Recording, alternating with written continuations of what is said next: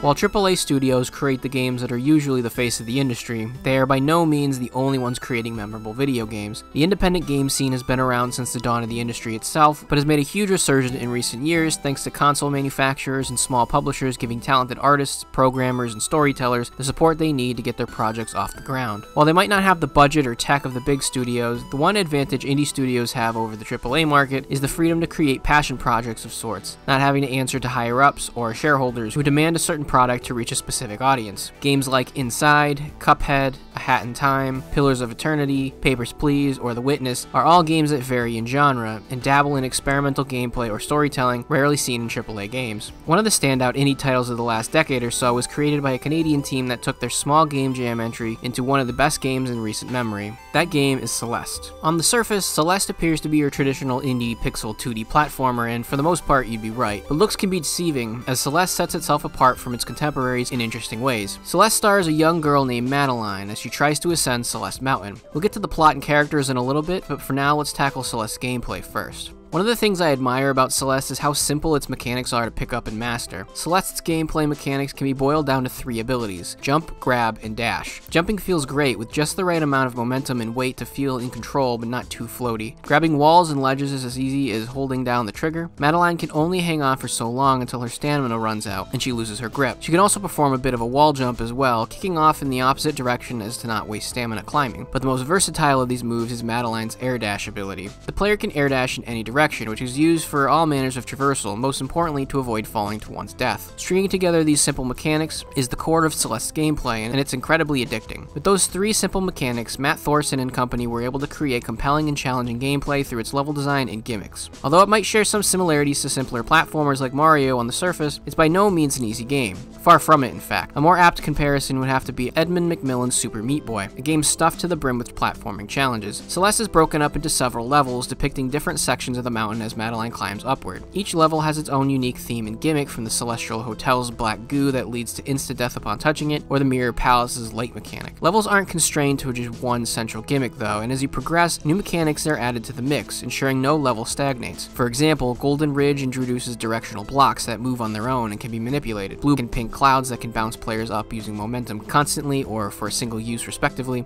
Blue bubbles that propel the player in whatever direction they wish, and ever-changing wind that can blow at various speeds and directions. That's just one level, and this design principle extends to each of the 7 levels Celeste has. One of my favorite levels in the game from both a gameplay and storytelling standpoint is the aforementioned Celestial Hotel. The old resort is the base for a great little side story into the mind of its owner, and it's when the game starts to really ramp up its difficulty. The hotel is run by the ghost of its former owner, Mr. Oshiro. From the looks of it, you can tell the hotel hasn't been in service for quite some time, Mr. Oshiro even noting that he's excited that 2 guests have come to stay when Theo and Madeline pass through. The level design here is awesome, employing a variety of gimmicks like descending platforms and the previously mentioned black goo. These sentient death globs are the manifestation of Mr. Oshiro's schizophrenia, which is exacerbated by the stress of running a failing hotel. This level also has a bit of player choice, as halfway through, players have 3 separate paths they can complete in whatever order they choose. This is tied into cleaning up the hotel for Mr. Oshiro in an endearing exchange between him and Madeline.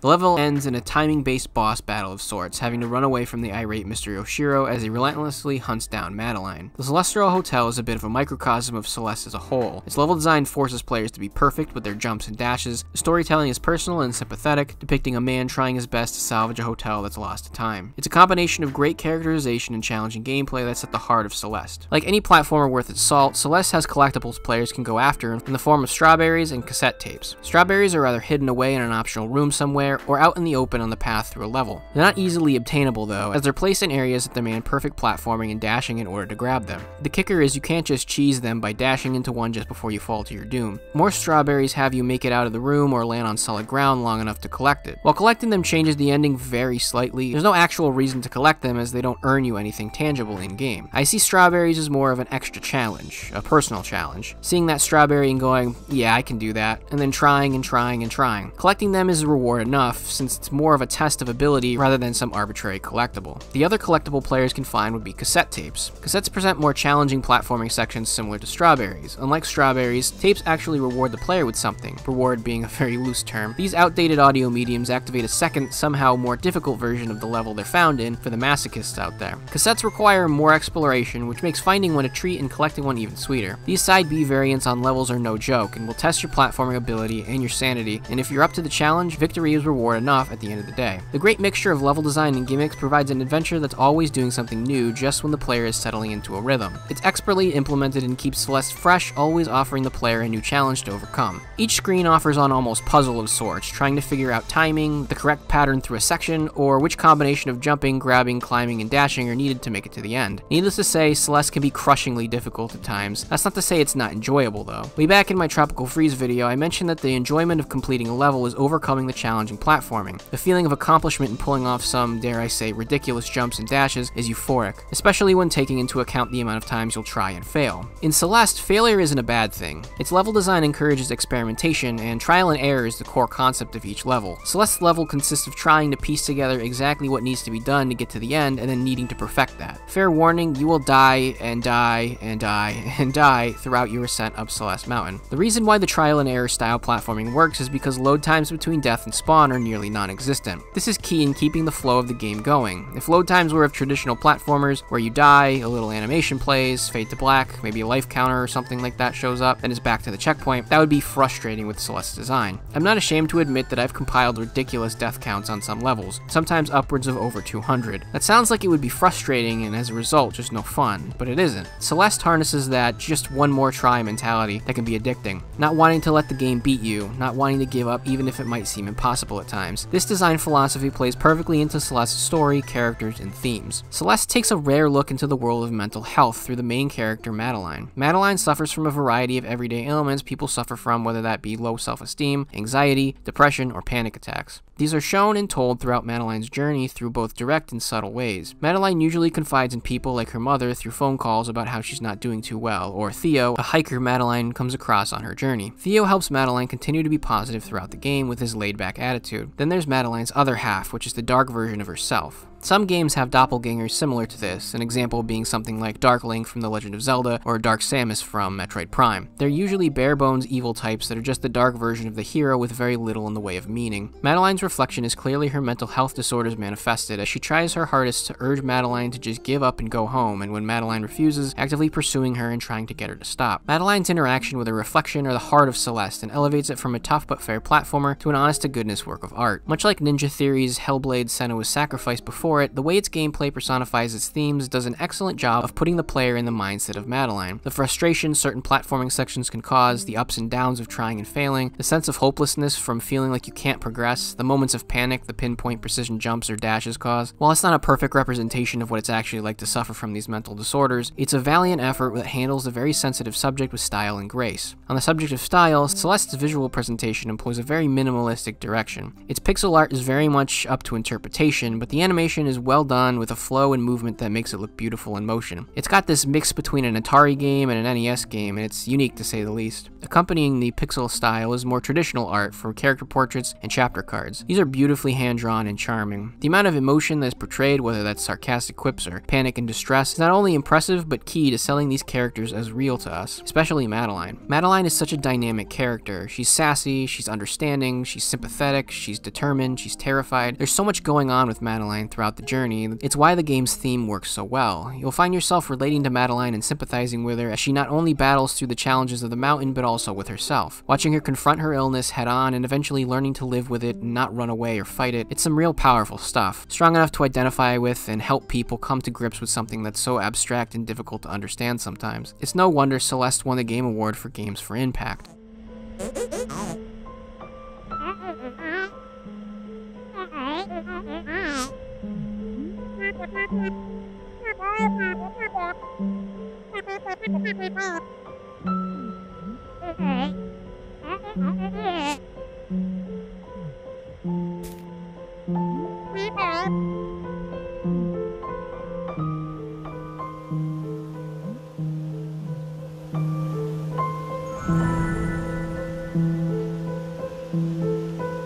Sometimes games have a singular focus, story and themes over gameplay or vice versa, and for indie titles, balancing those aspects can be difficult due to the simple fact they just don't have the resources that higher profile developers have. But Celeste is a beautiful marriage of a strong theme, great characters, and tough but fair gameplay that always delights, whether that's overcoming a tricky level or caring for and sympathizing with a character who suffers from mental illness. To choose to tackle such a sensitive subject as mental illness through a medium primarily focused on distracting us from said mental illness is commendable to say the least. The maturity and grace it's handled with is what elevates Celeste's depiction over other attempts in the past. Celeste left an impact on gaming, whether that's how we view mental illness or how its themes and gameplay can be merged into one singular experience. Celeste might not be a blockbuster experience that'll push console sales, and it doesn't have to be. It stands on its own as a wonderful little gem worthy of its near universal praise. In an industry marred by soulless games stuffed to the brim with microtransactions, battle passes, and monetization schemes, Celeste exemplifies the very best of what video games can be. It's a testament to what a handful of people can do when they put their hearts and souls into a game.